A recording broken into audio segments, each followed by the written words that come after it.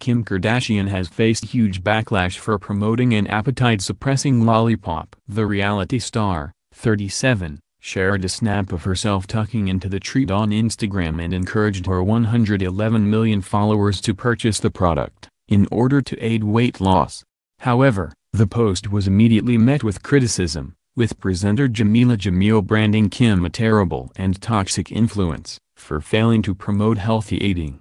The controversial snap sees a seemingly naked Kim sucking on the red lollipop for the camera. Proving to be a fan of the diet sweet, she wrote excitedly in the caption, "You guys at Flatummaco just dropped a new product. They're appetite suppressant lollipops and they're literally unreal. They're giving the first 500 people on their website 15% off, so if you want to get your hands on some, you need to do it quick. #suckit." However, the advertisement immediately came under fire from followers, with former T4 presenter Jameela leading the complaints. Addressing Kim directly, she wrote fiercely on Twitter, "No, F off. No, you terrible and toxic influence on young girls. I admire their mother's branding capabilities. She is an exploitative but innovative genius. However, this family makes me feel actual despair over what women are reduced to. Maybe don't take appetite suppressors and eat enough to fuel your brain and work hard and be successful. And to play with your kids. And to have fun with your friends. And to have something to say about your life at the end, other than I had a flat stomach." Her sentiment was echoed by many,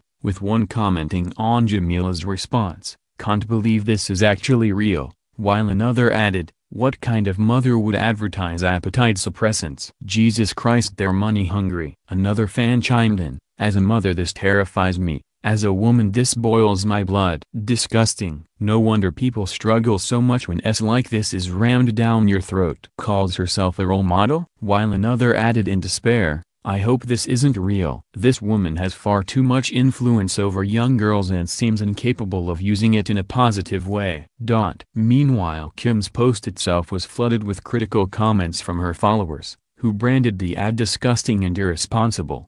One wrote, "This is absolutely disgusting. What a horrible message to send to you impressionable and young female followers. Have you no shame?" While others added, "Shouldn't you be encouraging body image positivity instead of encouraging your followers to have appetite suppressants? How sad. This is not okay. What a way to use your celebrity status to promote dieting and disordered eating behaviors. Shameful. And, this is such a dangerous message to be sending from someone in a position such as yours." The post was also deemed irresponsible by professionals, with leading Harley Street nutritionist Rhiannon Lambert urging Kim to be more aware of her huge and often impressionable following.